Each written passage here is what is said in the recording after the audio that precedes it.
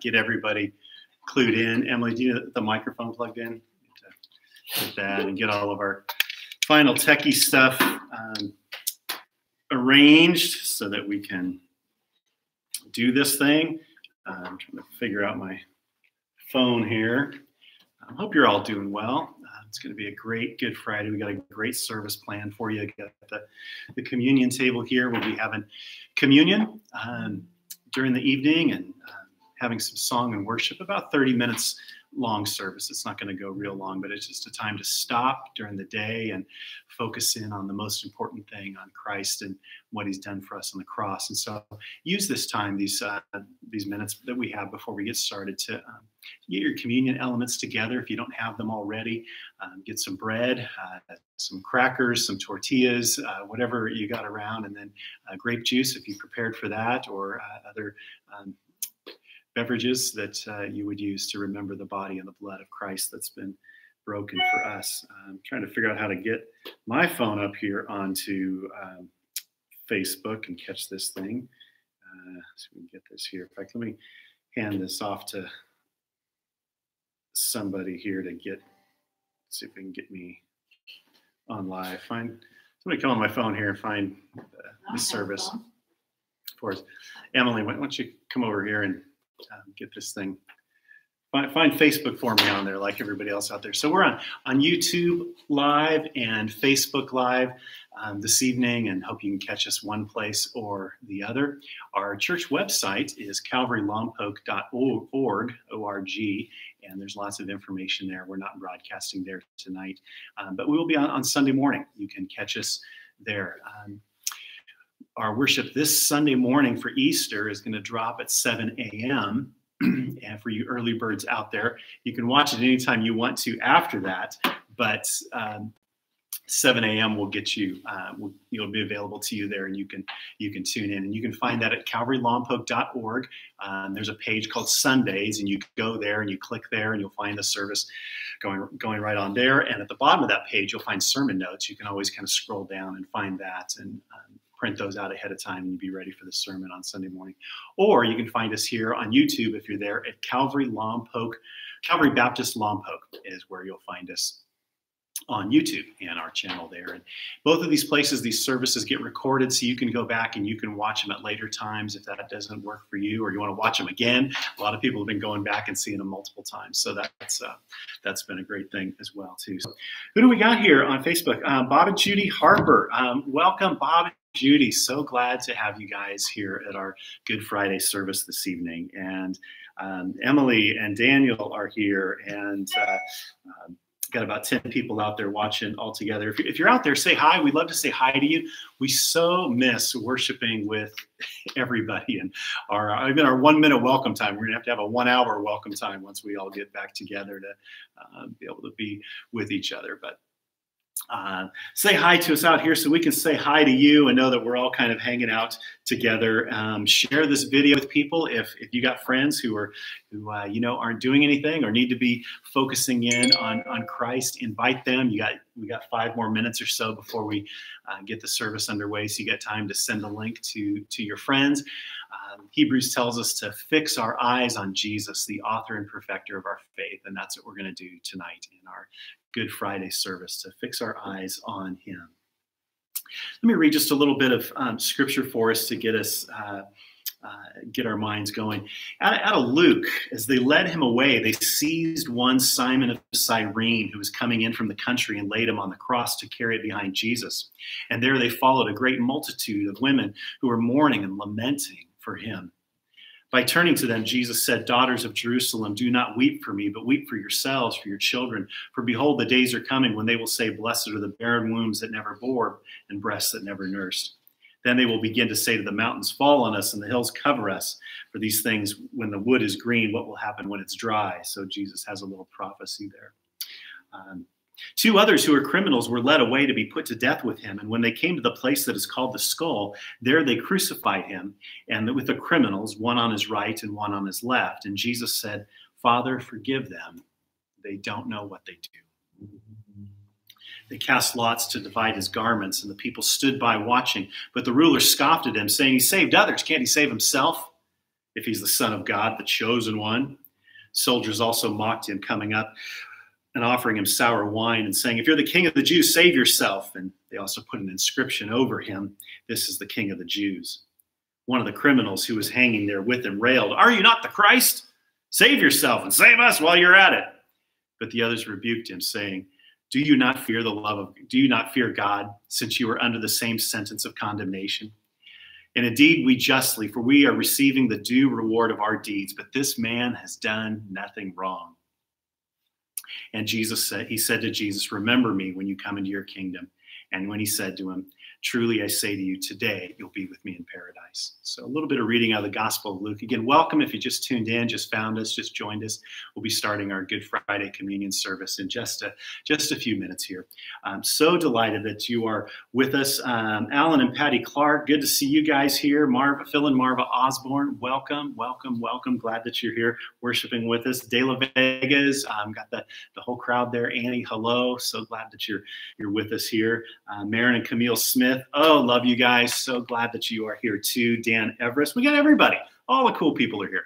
And you guys. So again, invite your friends. You got a few minutes to send out a link or text message and tell people they can find us on YouTube at Calvary Baptist Lompoc.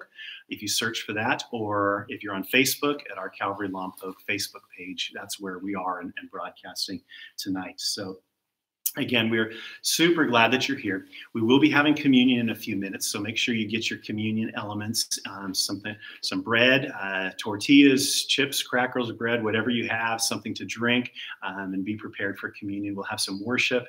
Pastor Jeff will be leading us into the Word and focusing in on Christ and what He's done for us. So be prepared with that. And again, reminder, Sunday morning, 7 a.m., the worship service will drop. It'll be available at calvarylompoc.org on our Sunday page, and also at YouTube at our Calvary Baptist Lompoc YouTube page. It'll be available at 7 a.m. on Sunday morning. Then it'll be available all day long. And you can go back to our website, calvarylompoc.org. You can watch all the great past sermons and other worship times that have been there too. So know that that's available. Liz, Linda, welcome. Diana, so good. Yes, Diana, good spending Good Friday with you too, and we wish we were all here together, but it's going to be great. We got Tanya and Tim Flowers on YouTube. Tanya and Tim Flowers on YouTube. Awesome. Tanya, Tim Flowers, welcome, welcome, welcome. I'm so glad you guys. We'll give this one more minute, and then we'll jump in. So, Daniel, you got your 1 minute cue there. But again, welcome to Calvary Baptist Church of Lompoc. We are delighted that you're joining us today for our Good Friday service. And we're going to be fixing our eyes on Jesus, the author and perfecter of our faith. And we're going to come before the table of the Lord. We're going to listen to the word of the Lord. And we're doing it together all at the same time. We're just not as close as we wish we were, but God is everywhere. He's omnipresent, and His Spirit is here with us. His Spirit is with you. The same Spirit, the Bible even says, if we go to the far side of the sea, even He is there as well. So it's going to be good.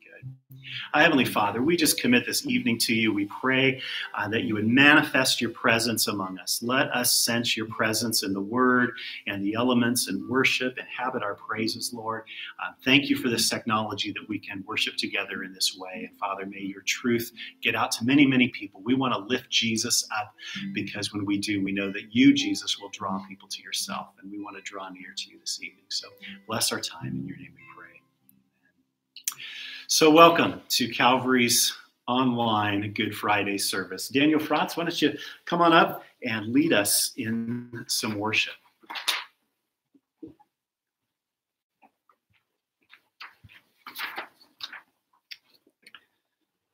All right. Where am I looking? Either way, either one, I guess. Again, I just want to say glad that you're joining us tonight. I'll just shoot another reminder to make sure that you have your communion elements ready to go with you. We'll be taking part together while we're apart. So can't wait for that. As we're about to start, is it 7? Time's up? Okay.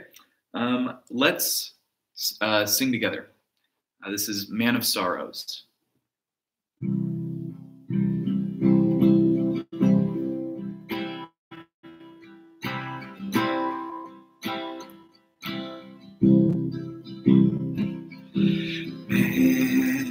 sorrows, Lamb of God, by his own betrayed. The sin of man and wrath of God has been on Jesus slain.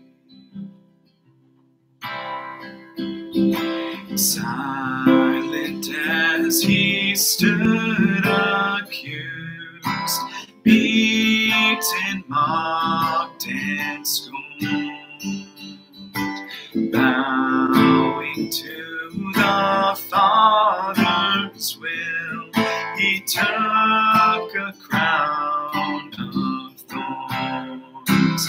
Oh, that rugged cross, my salvation, where your love poured out over me. Now my soul cries out, hallelujah, praise and honor unto thee. Sent of heaven, God's own Son, to purchase and redeem, and reconcile the very ones who nailed him to that tree. Oh, that rugged cross, my salvation, where your love poured out over me. Now my soul cries out, hallelujah, praise and honor unto thee. Now my debt is paid, it is paid in full by the precious blood that my Jesus spilled. Now the curse of sin has no hold on me. Whom the Son sets free, oh, is free indeed. Now my debt is paid, it is paid in full by the precious blood that my Jesus spilled. Now the curse of sin has no hold on me. Whom the Son sets free, oh, is free indeed. Oh, that rugged cross, my salvation, where your love poured out over me. Now my soul cries out, hallelujah, praise and honor unto thee. Praise and honor unto thee.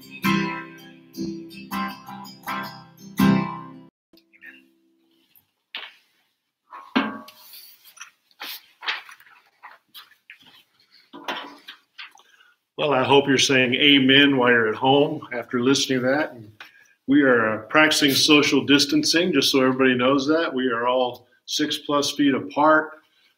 Everybody has their own communion elements. They all pick them themselves, and we've all done those things the right way. And Good Friday. Sometimes we wonder, why do we say Good Friday? In the ancient way, actually, this is an old term that actually meant holy way back, and it has roots in another language as well. But the reason we can say Good Friday is because of what it's pointing toward. But on the original Good Friday, it was not that way. It was a dark time. And it's really important for us to go back 3,000 years to the original Passover, because our celebration at communion is actually rooted in the celebration of the Passover. In fact, I was reminded even on my way here tonight, as I was listening to different people complaining in a sense and kind of wondering wishing we could be together. But it hit me on the way here that the original Passover actually took place in individuals' homes. They were required on that night by the commandment of God to take the lamb that they would eat that night, to take the blood from that lamb and put it on the doorposts of their home. And the family units were all in one unit.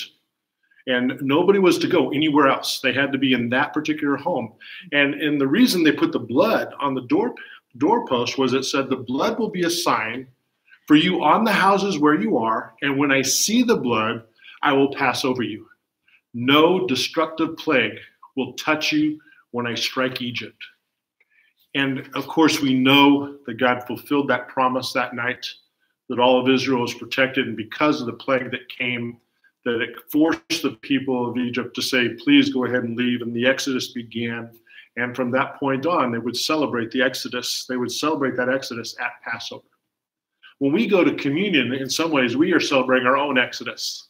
We celebrate our Exodus from sin that Jesus' blood has delivered us from.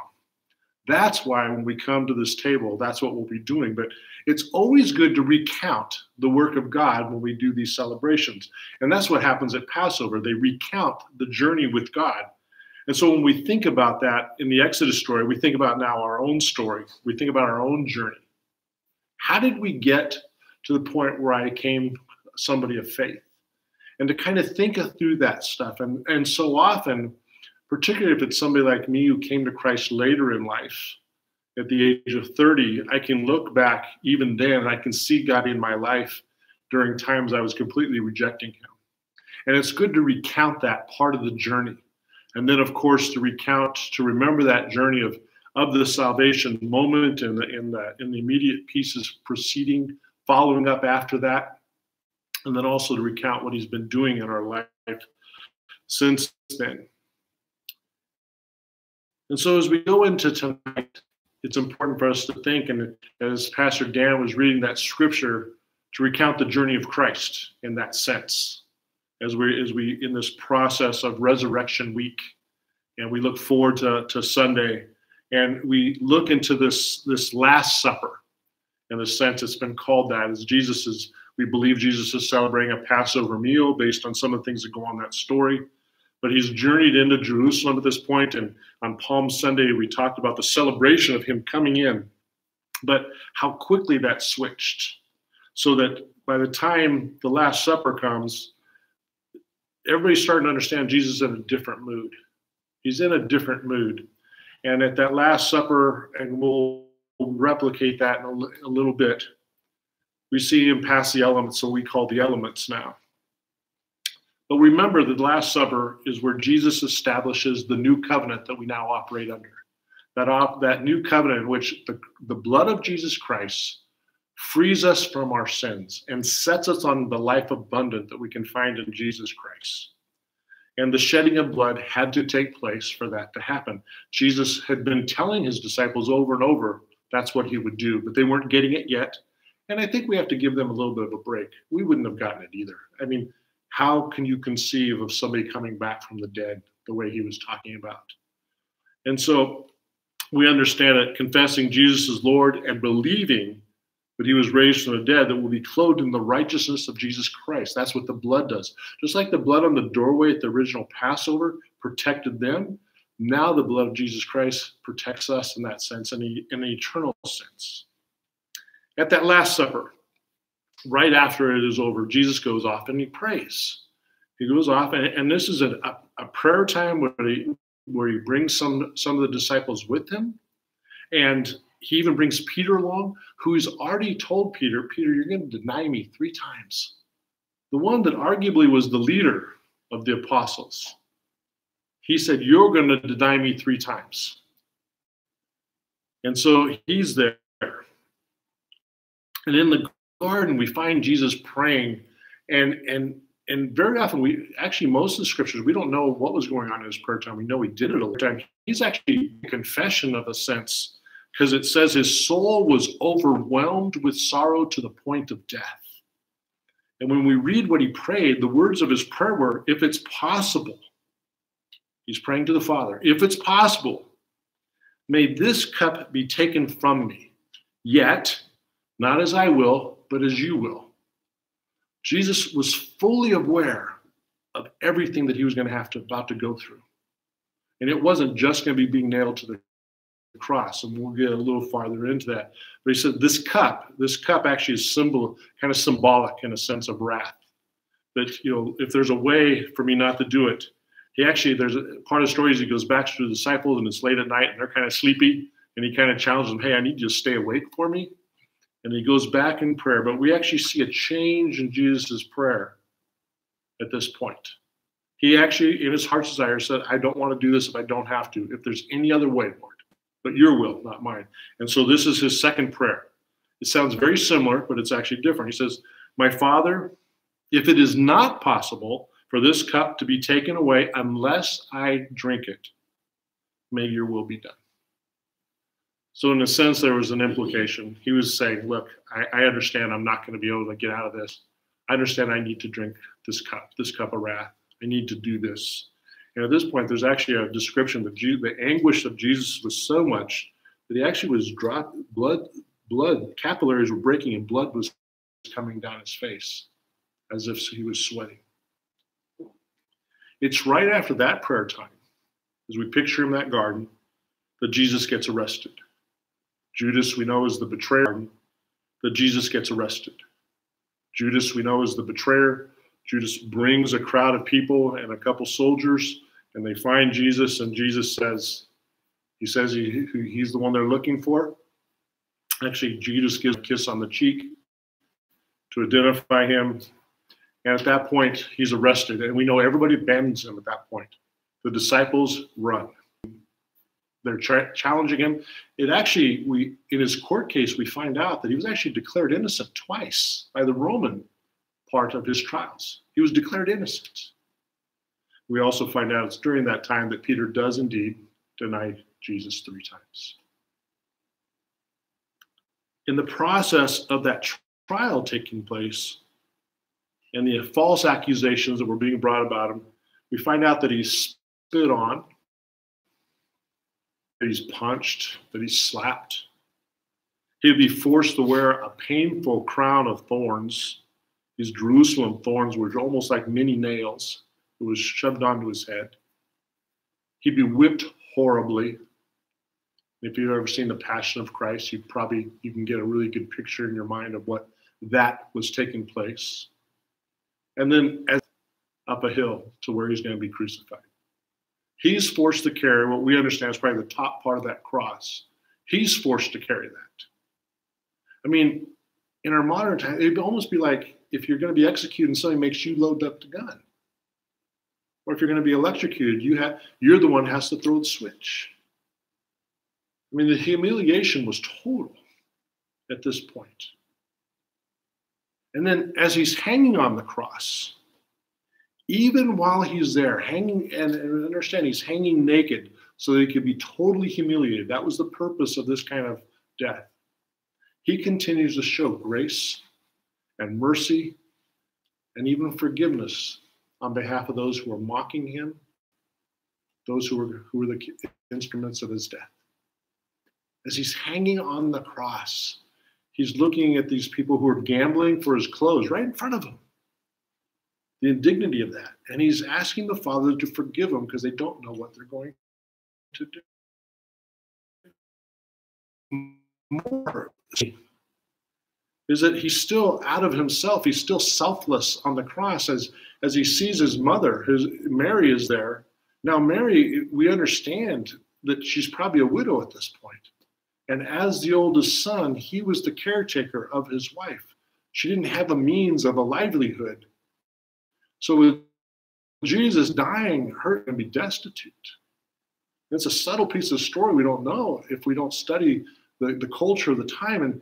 And here on the cross, he looks at John, the Apostle John, and he says to John, this is your mother, and now you are her son.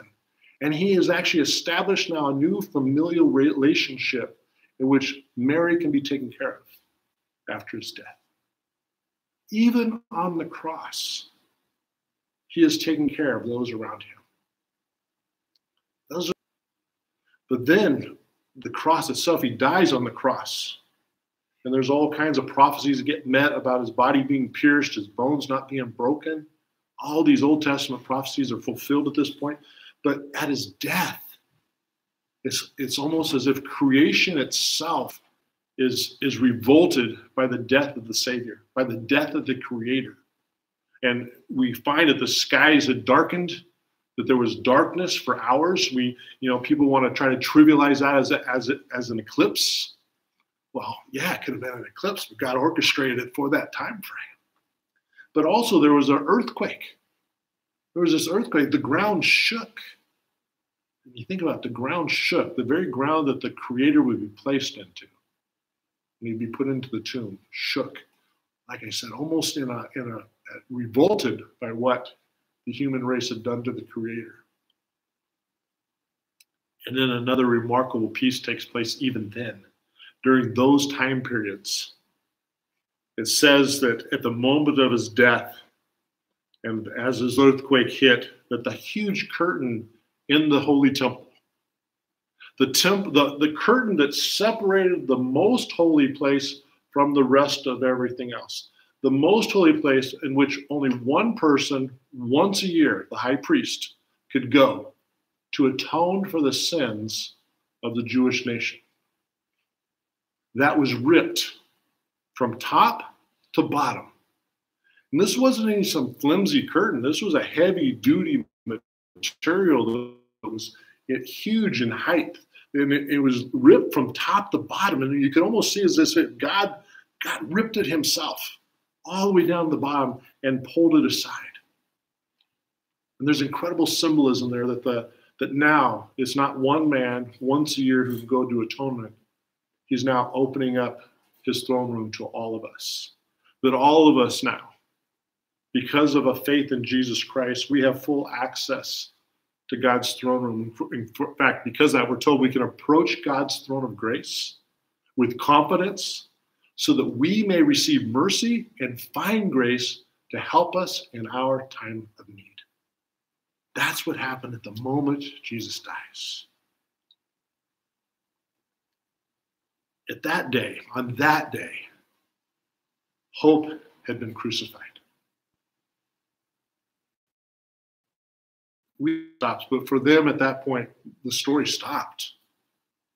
Later on, he became victorious even over, grants all of us who follow him and believe in him new life. So we're going to go to communion here. I'm going to kind of give you a little time to kind of get yourself situated, to pull that out. I have my little loaf here myself, and I have my little alone. We do it and we live as new creations in him. And then we're also told that we do this as a way of proclaiming the Lord's death until he comes back. And will come back and redeem the earth and redeem everything. And you know what? With everything that's going on with COVID-19, we can get a picture. We're getting a picture right now of what the recreated earth will be. We have rivers that are ice. You can see downtown LA from 25 and 30 miles away. They're actually seeing the top of Mount Everest in the Himalayas for the first time that people can remember in a long time.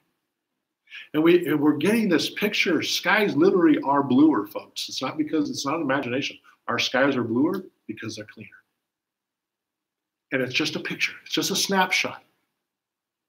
But when Christ comes back, he is going to heal our earth.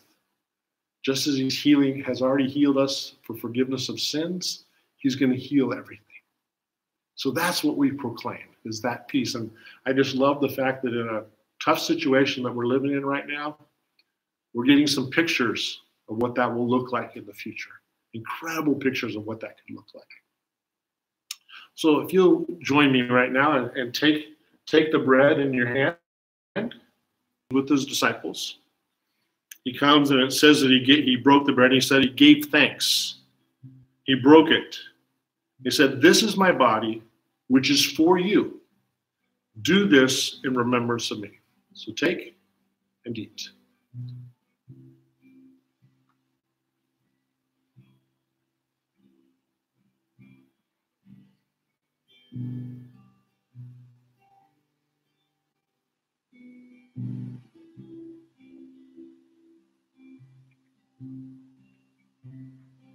And before we do let me say a prayer.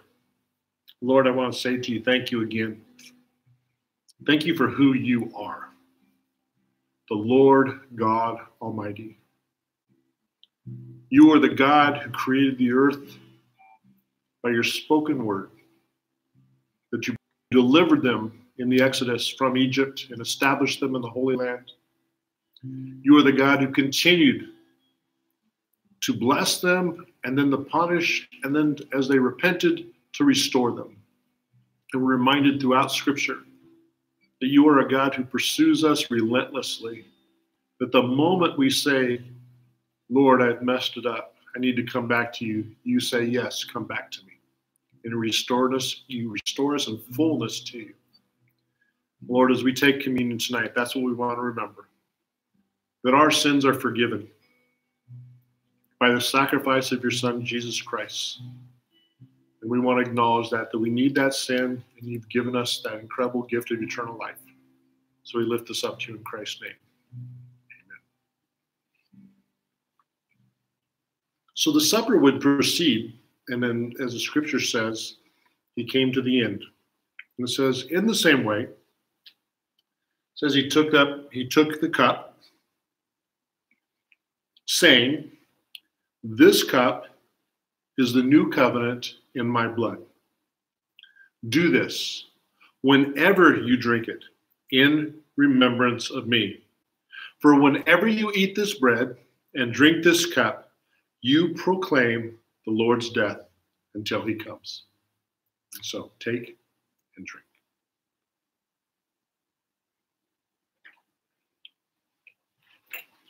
Daniel's going to come up and do another song, and then after he's done, I'll do a closing prayer.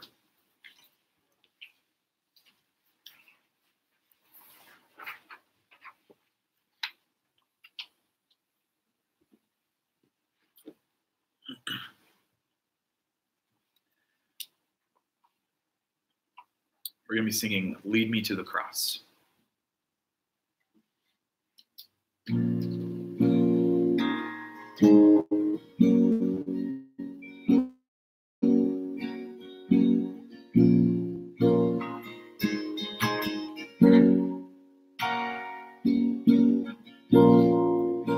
Savior, I come, quiet my soul.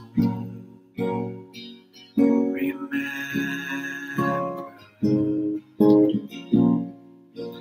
redemption's hill, where your blood was spilled for my ransom.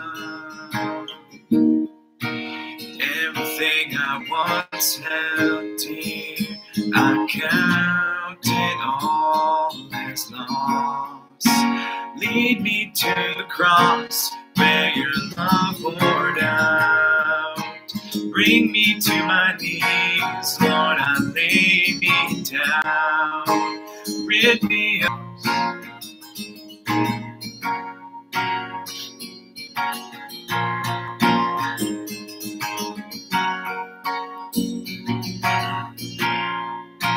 you were as high, tempted and tried.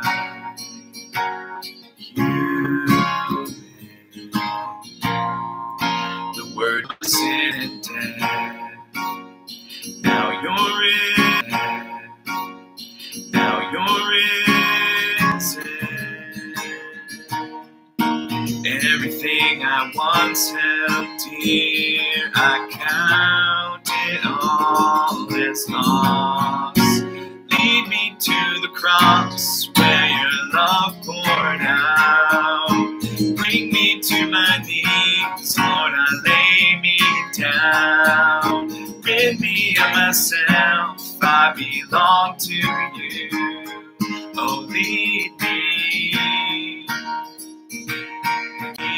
me to your heart, to your heart. Myself, I belong to you. Oh, lead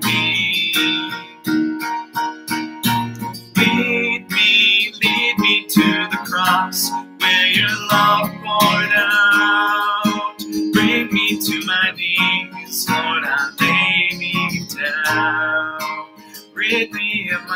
strength, I belong to you. So lead me to the cross. Amen. Amen. You know, you got to see three of us, Dan Bergstrom and Daniel Frotz and myself, but two really important people. Always want to say thank you to those you don't get to see. And so we thank you for that. I want to remind you, you know, Sunday, as you already heard from Dan, we will be back for our Sunday service. I do want to encourage you tomorrow, and I sent an email earlier this week too, that I'll be fasting tomorrow. And so I'd ask you to join me in that fast, if it's just one meal, whatever level you can participate. And really, so a couple things for the purpose of the fast. One is that God would actually would enlarge our footprint of reaching people with the gospel of Jesus Christ. And then second, we would allow him to make the changes that he's putting in our lives right now, that they would become permanent for when we're able to start gathering together. And also, just so you know, that first Sunday when we do get to regather, we are going to celebrate. It will be a party, just so you know. So let me close in prayer on this Good Friday. Thank you for what you brought us. Thank you for going into the grave. Lord, thank God in order that we could have life. Lord, we want to remember that well and help us to be bold and courageous in proclaiming that to the people around us. Help us to pass out the links so people can listen. Help us to be inviting people for when we get to gather again, Lord, so that people can know the love of Christ, Lord, that they can be redeemed. We thank you again that you're with us. No matter what mode we're doing this, you are with us, and we thank you for that. We lift this night up to you. I pray it was a blessing to you, Lord. We lift it up to you in Christ Jesus' name. Amen.